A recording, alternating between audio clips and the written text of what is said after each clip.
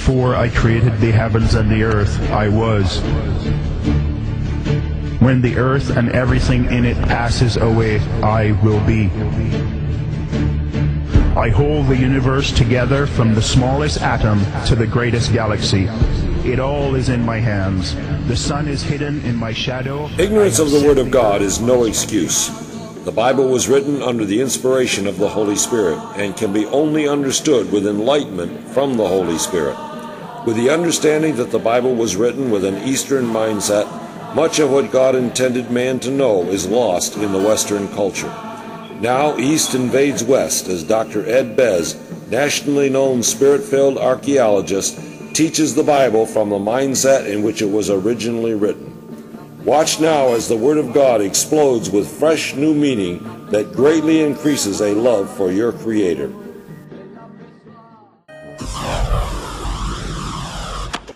Whoa.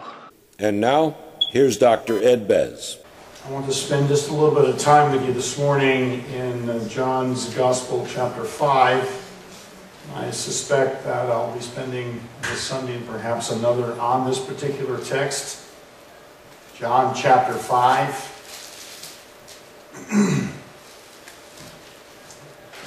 This is the story in the Bible of the healing of, or at the pool of Bethesda.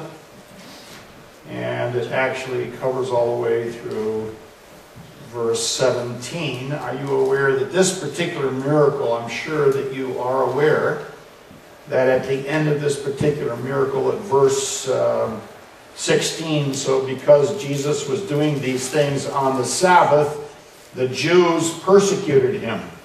Jesus said to them, "My Father is always at his work to this very day, and I too am working." For this reason, the reason that Jesus was a Sabbath breaker, he was violating the religious sensitivities and sensibilities of the Jewish community by healing a man who for 38 years has been ill.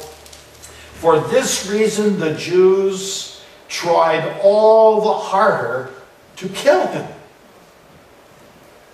Not only was he breaking the Sabbath, but he was even calling God his own Father, making himself equal with God. Just to let you know the end result of this great miracle. The end result on the recipient was healing. The end result on the vessel through whom the healing came was they sought all the more to kill him. Beginning in verse 1, I want to just read a few verses along here, if you don't mind. Sometime later, Jesus went up to Jerusalem for a feast of the Jews. You say that with me, a feast of the Jews. Well, obviously, we need to stop here just for a moment to kind of figure out.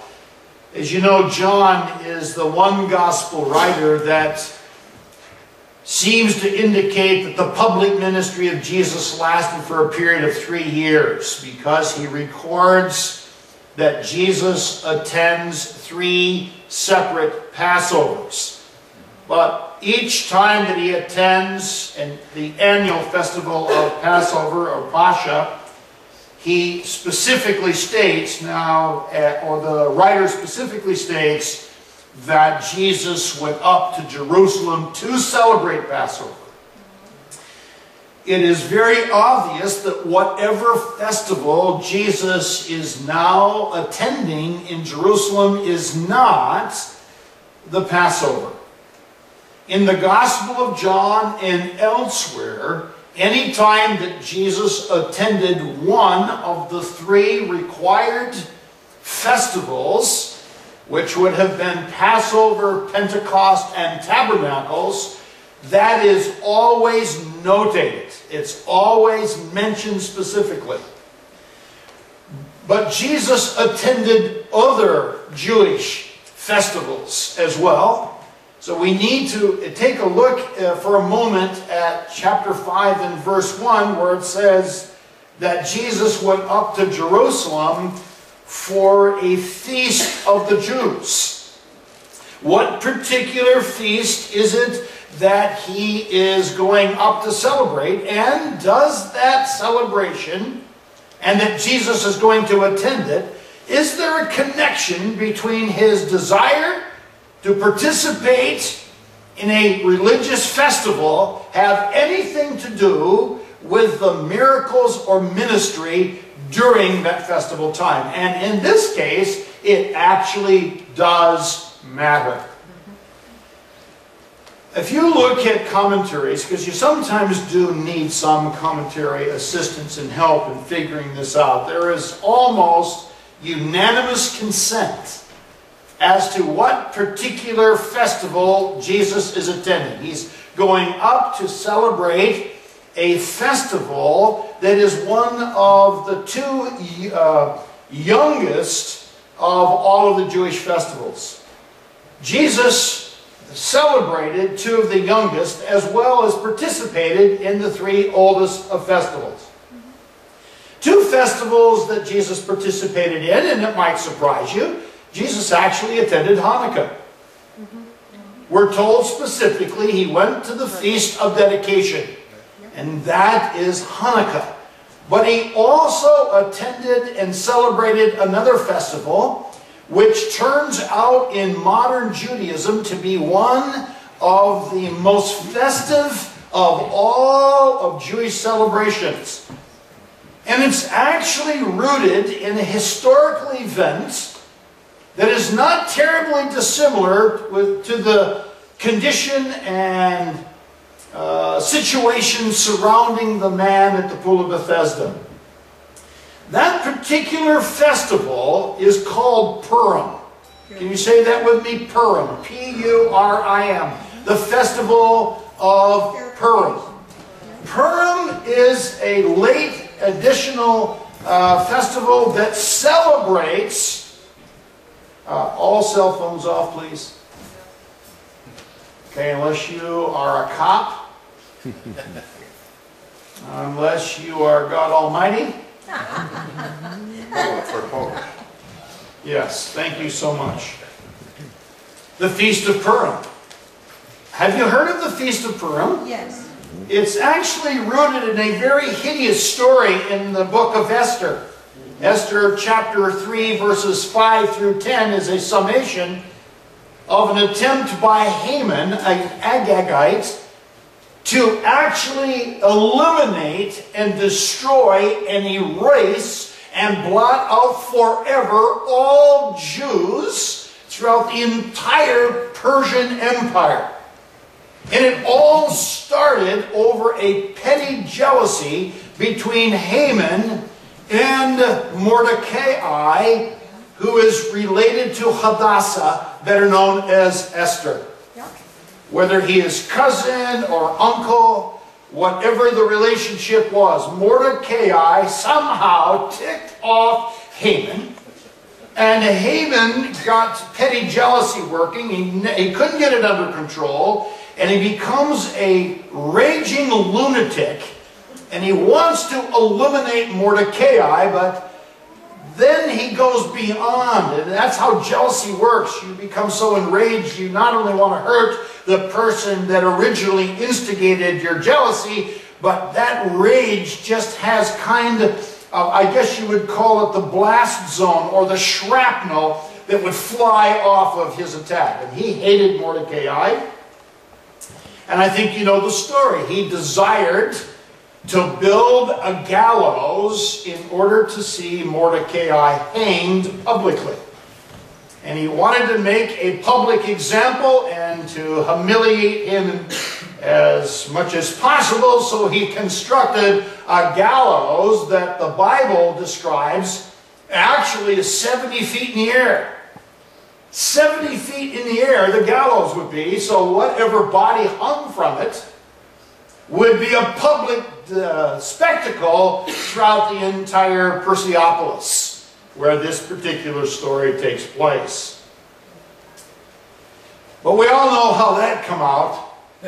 How does jealousy work for you? How are you finding it to work for you? Does jealousy work for you? How's it working? How about rage and envy? And what about revenge? How's that working for you? It didn't work well for Haman. In the final analysis, the very contraption that he wanted to execute Mordecai became his own execution chamber. And he ends up being hung on his own gallows. There was such a tremendous deliverance that came because somehow Haman, through intrigue, political intrigue and chicanery and trickery, actually got the king of Persia to sign a death warrant, an extermination warrant, kind of the final solution, if you will, to eliminate all Jews throughout the entire Persian Empire, and the clock was ticking. And just moments before this empire-wide extermination final solution document went into effect, the news is spread throughout the realm that Haman himself is hanging from his own gallows. It was such a tremendous, miraculous intervention and kind of, I guess you call, reversal of fortunes for the Jews and a reversal of misfortune for Haman, that the Jews from that very moment have celebrated this wondrous change in fortune when God intervened and did away with this diabolical plot and plan to annihilate their entire race. Purim is celebrated on the 14th and 15th of March in every year. And it begins to be celebrated as the stars begin to appear. And every single Jewish home during Purim, that worked. You can see I'm not a smoker. I would have my little flick, my own Bic working.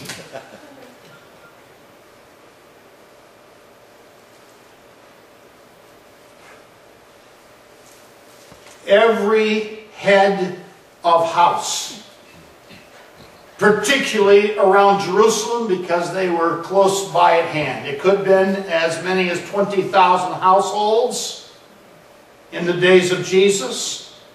They would light a candle and hold the candle high because it was a symbol of the joy of deliverance as God overthrew the plot of Haman in the time of Esther.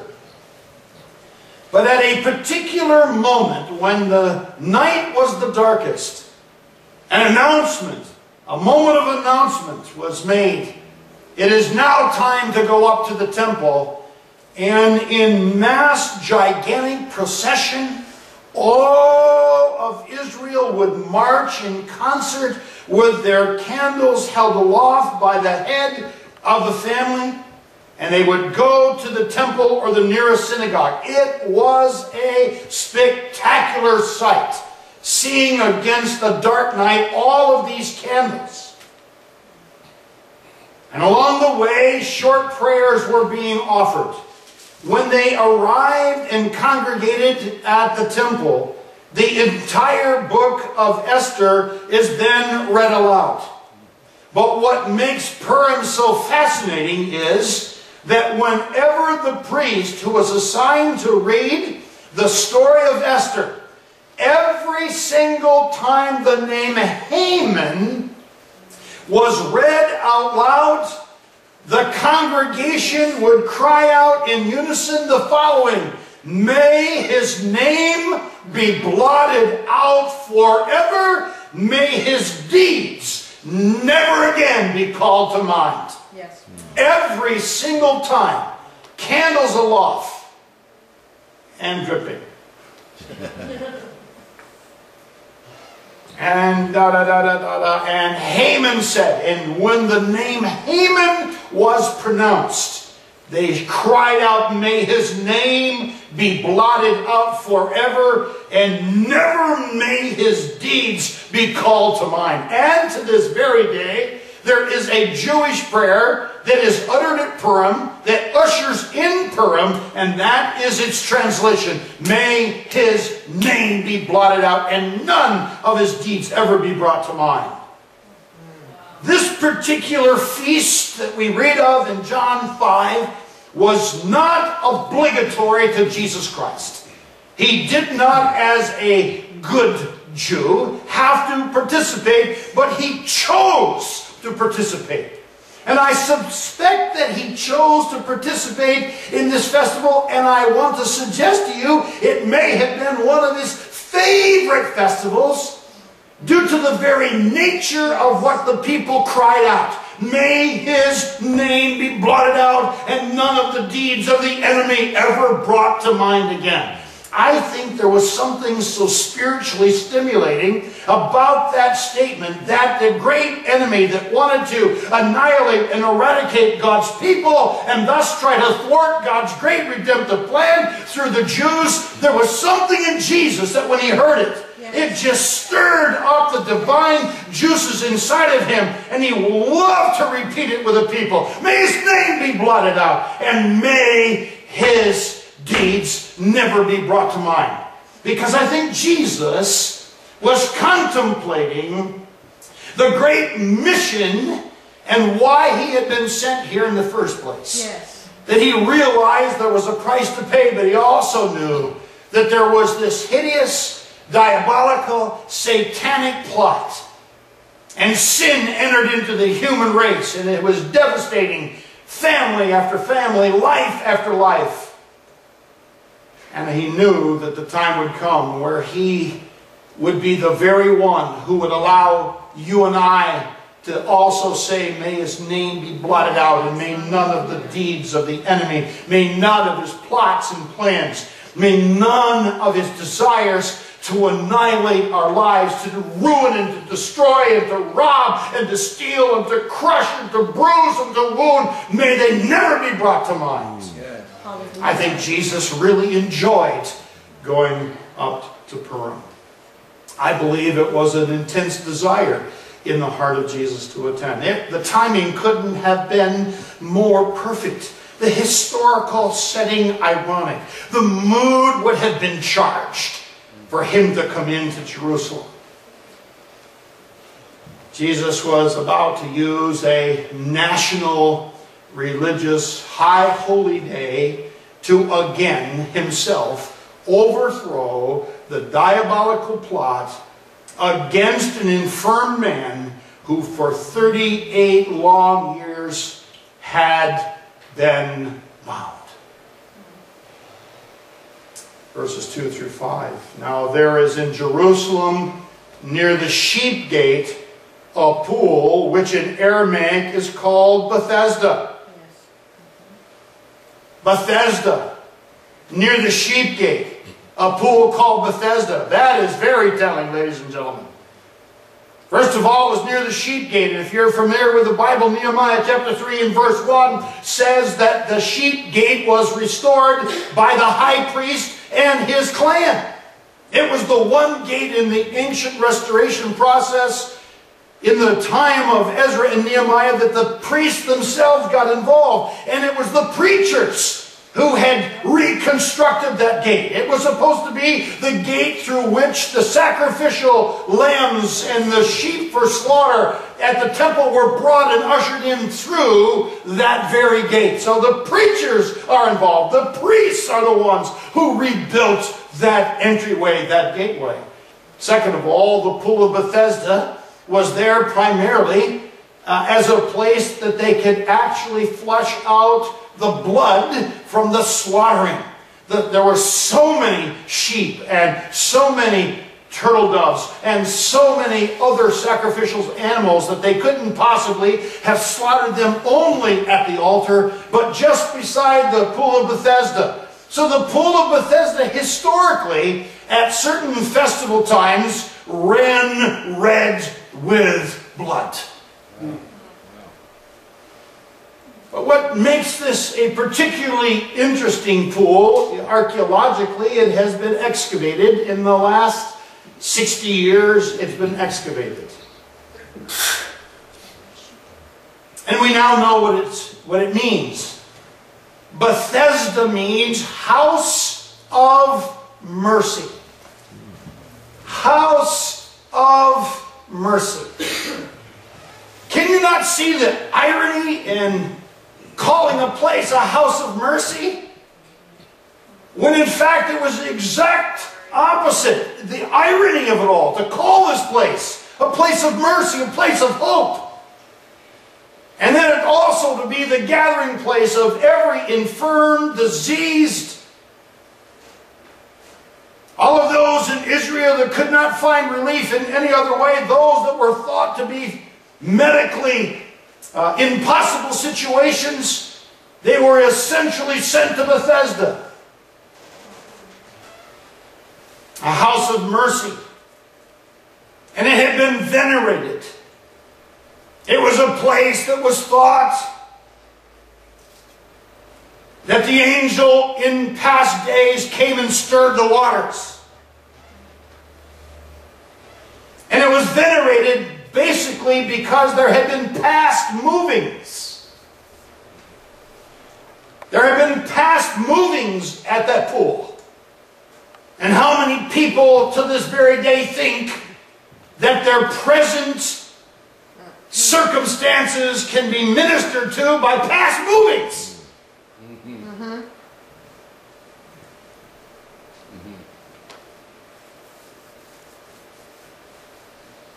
Past movings cannot meet present needs. Let me say it again to you. Past movings cannot meet present needs. I don't care what label you put on the church. You can call it the church where Jesus heals everyone, or the church where everyone is welcome. You can call it the house of mercy. But if all that is there are testimonies of what God used to do, or what He did in the past, and people are drawn thinking that because He had done it that way years ago, weeks ago, months ago, even yesterday's blessing, yesterday's stirring of the pool of Bethesda cannot touch you today. It's true. Past stirrings cannot meet present needs. Yes, amen. Oh Lord, what a cruel pool this was, called the house of mercy. How merciful is it to hold a carrot in front or an apple in front of a cruel beast? Because even when the waters were stirred, it wasn't the masses that were touched. It wasn't welcoming to all. Only the first person who got in. It didn't heal many. It didn't heal several. Only the first person in. So how could you call it a house of mercy? You think that's merciful to tell someone, hey, come here, you'll get your needs met. Come here, you're going to get blessed. Come here, God's moving. I'm here to tell you this morning, if we're going to invite people here and say that God is moving, we better have a fresh move happening, because people will come in and go out the same way they came. You need a fresh stirring. I tell you, you don't even need a pool stirring. You need Jesus to pass by. Yes, amen. You need the incarnate Jesus to pass by. It's not good enough to invite people here and say, yeah, come. I mean, you can't believe what happened last week.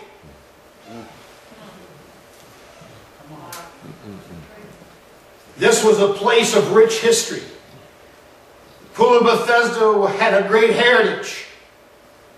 But it certainly was no house of mercy. Because there were line upon line of the sick, the blind, the lame, the crippled, the diseased, waiting for a similar moving again.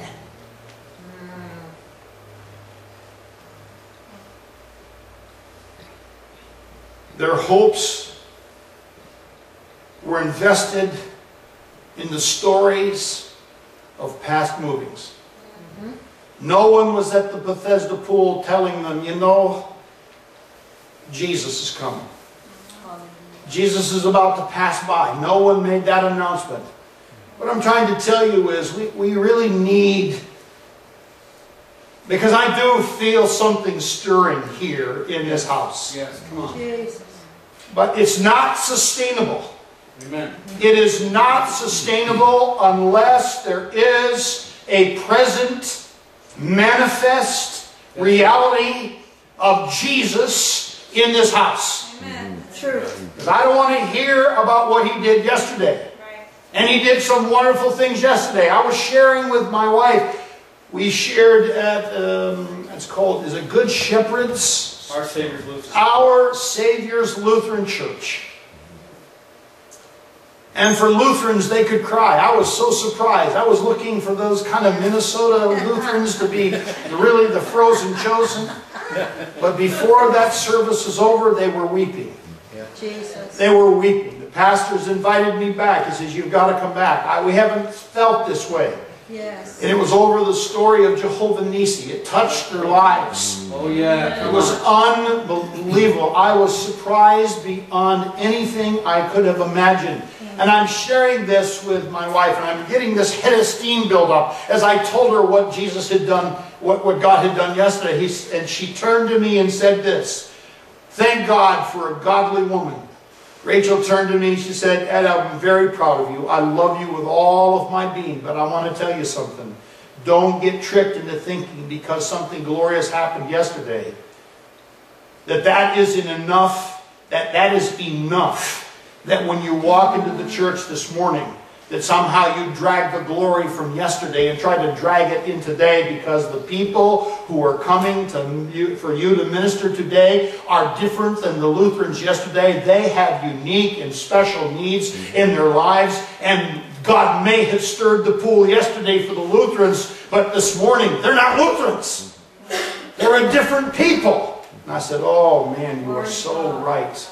You are so right. That's what I was feeling, Dr. Ben. Hallelujah. Exactly. You're hitting it. Hallelujah. I felt And what's so disturbing, you have a pool called the House of Mercy, and you have a gate, an entryway, an access, an invitation that was actually built by the preachers. Yes. Yeah. And it wasn't working. A sheep gate. And who's going through it? Yes. There's no one going through it to halt the lane. They're hanging out at the pool of Bethesda because they're told they could get mercy there. They could get delivered there. They could get healed there. They could be accepted there. They could be loved there. They could be forgiven there. They could be accepted there. But here is a man who for 38 years never once entered in through the gate that was built by the preachers. 38 years. The waters would stir and past rumors. Isn't it cruel that if there was only a single stirring and only a single healing, that would leave hundreds, perhaps thousands, with dashed hopes yet again? And I'm wondering, to some extent, the reason that we don't invite people to come is because we really, deep inside, are not fully confident that if we invite those with needs, that they'll actually have those needs met and they'll be changed by a fresh touch of Jesus. And I have to confess that in the past I have been reluctant, not here, elsewhere, reluctant to invite people where I personally was worshiping because it was occasional that the Spirit of God would show up. Oh, Jesus. Occasional. Every now and then we got lucky and had a good service.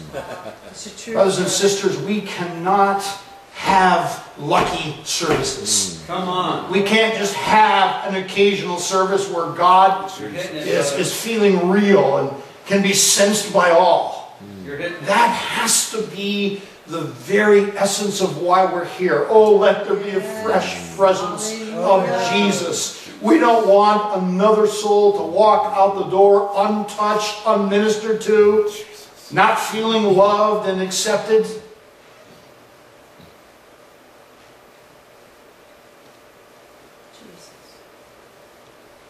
Now there is in Jerusalem near the sheep gate a pool which in Aramaic is called House of Mercy, which is surrounded by 5 covered colonnades.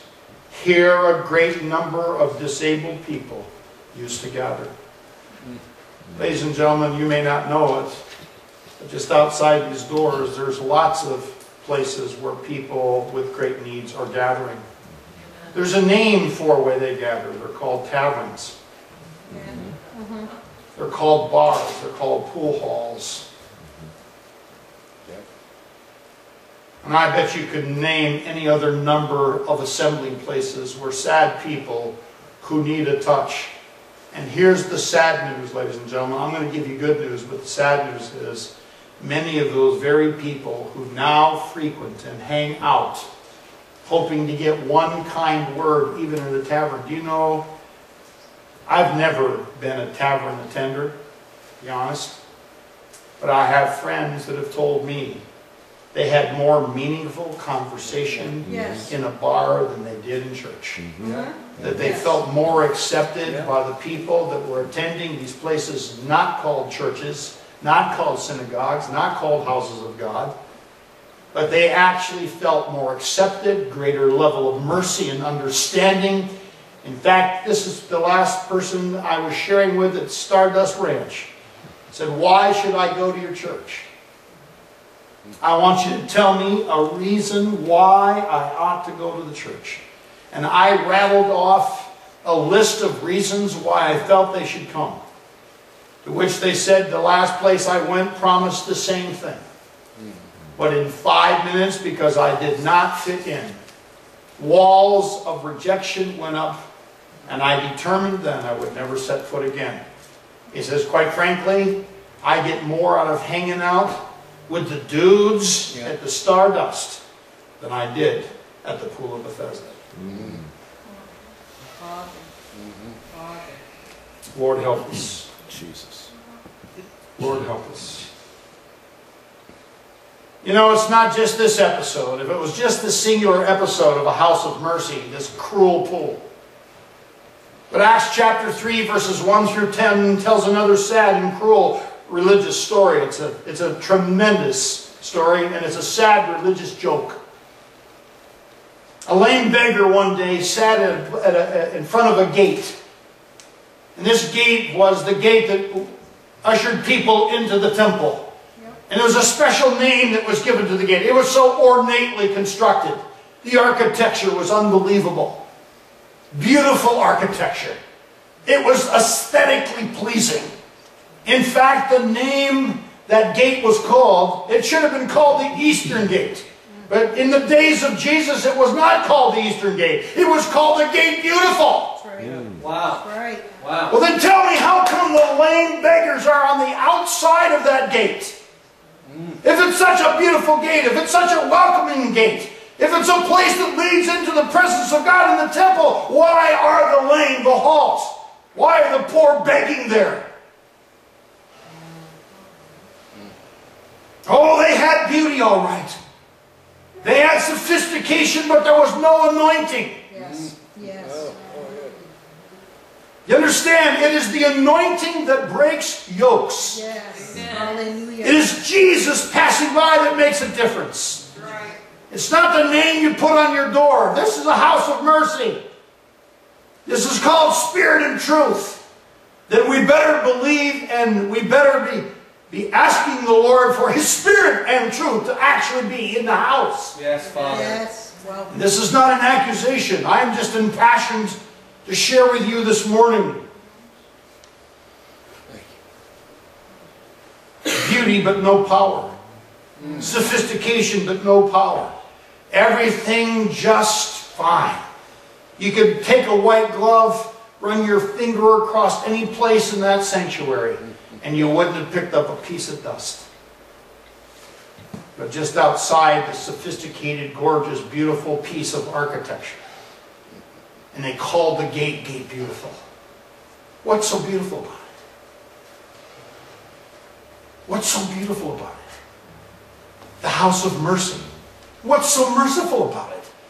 That pool was cruel because it promised only what God used to do, yes. not what He is doing and what He can do.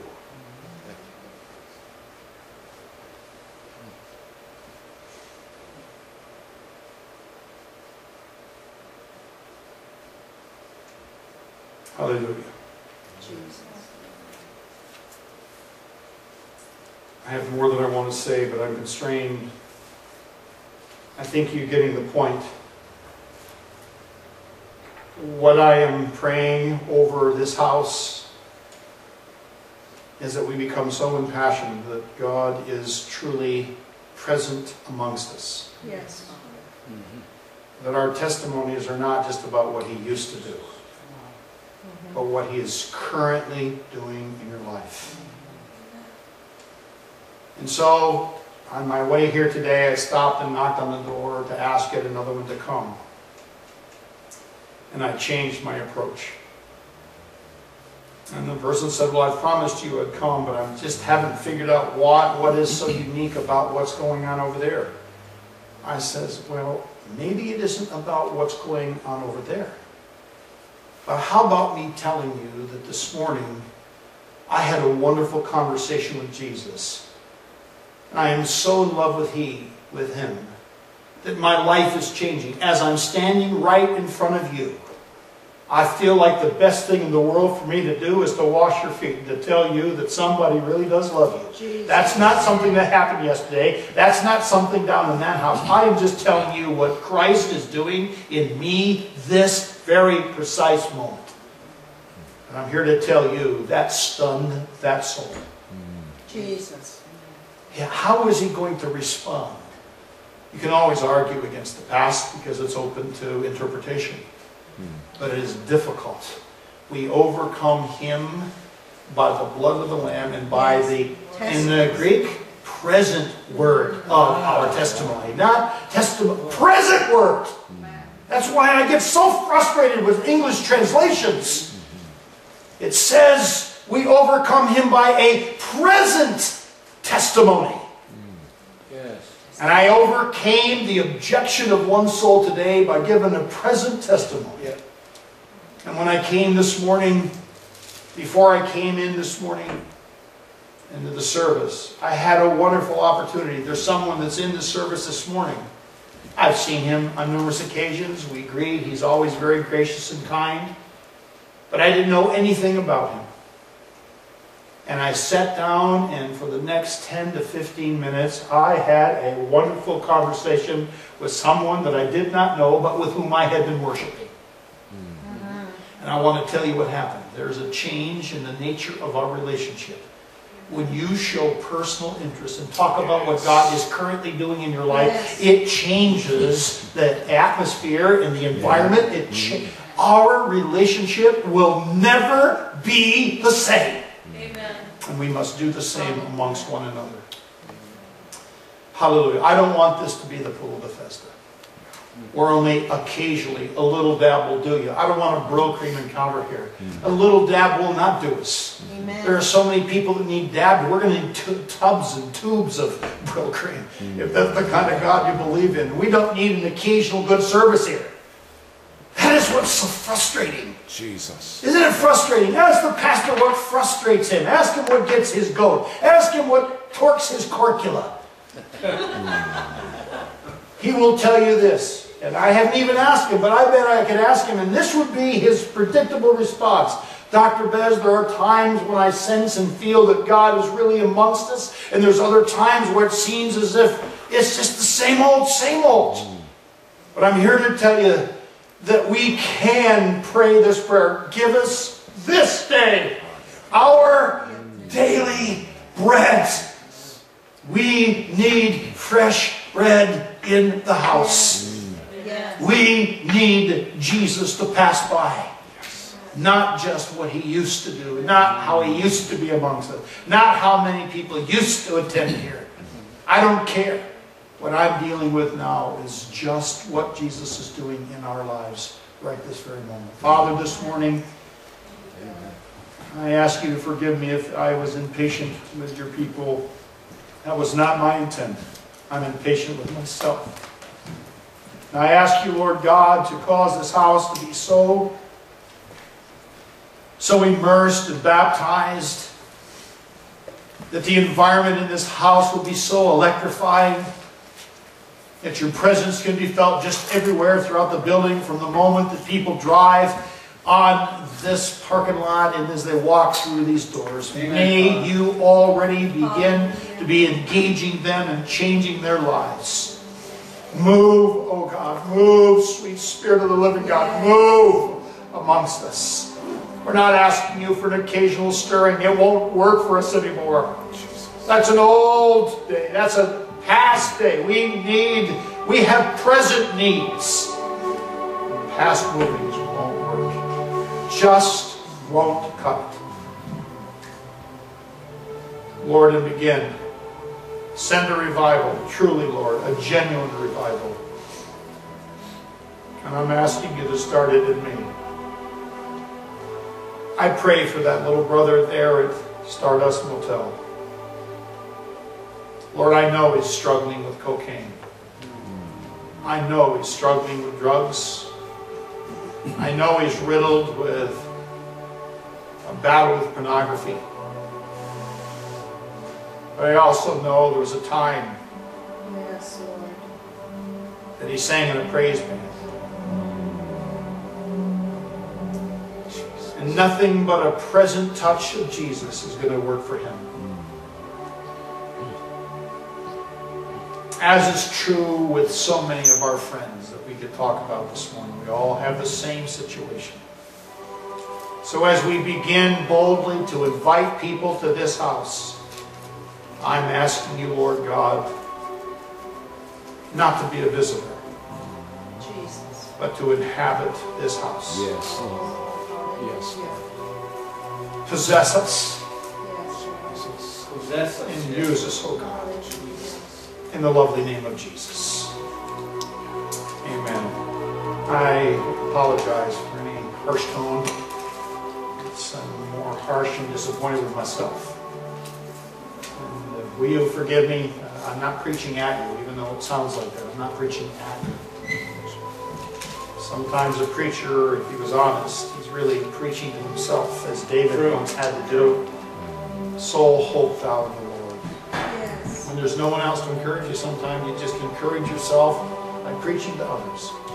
Yes. May the Lord bless you and keep you and cause his face to shine upon you. And as we eat a meal together today, have a meaningful conversation. Not prattle. Not prattle, but a meaningful conversation. What matters in people's life is not just prattle over a cup of coffee, but real, meaningful conversation and out of relationship.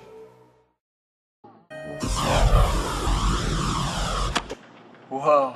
I am the Alpha and the Omega, the beginning and the end. Before me there was no God formed, neither shall there be after me.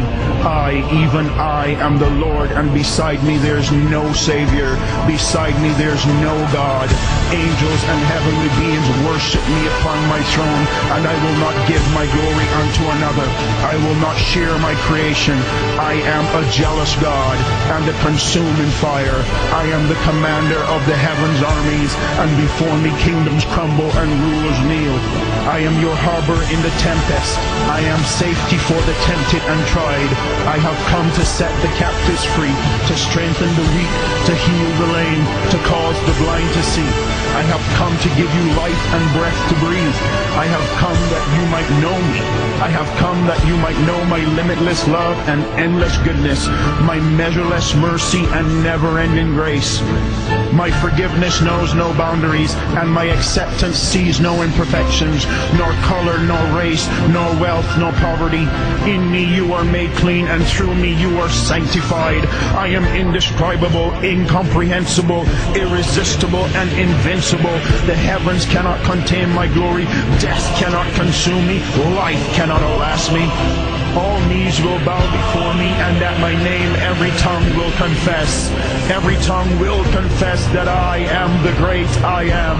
Every tongue will confess that I am the God of gods.